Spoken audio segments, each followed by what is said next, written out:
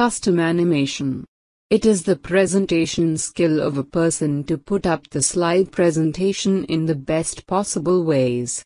It includes adding different visual effects on the slides containing texts, charts, graphics, etc.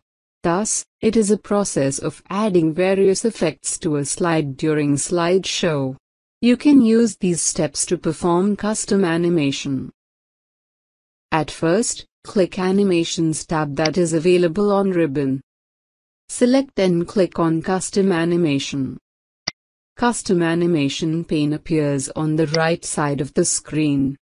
Now, select the elements of the slide, texts, pictures, one by one and click on Add Effect. It displays a drop-down list viz. Entrance, Emphasis, Exit, Motion Paths. Select an appropriate option from the drop-down list.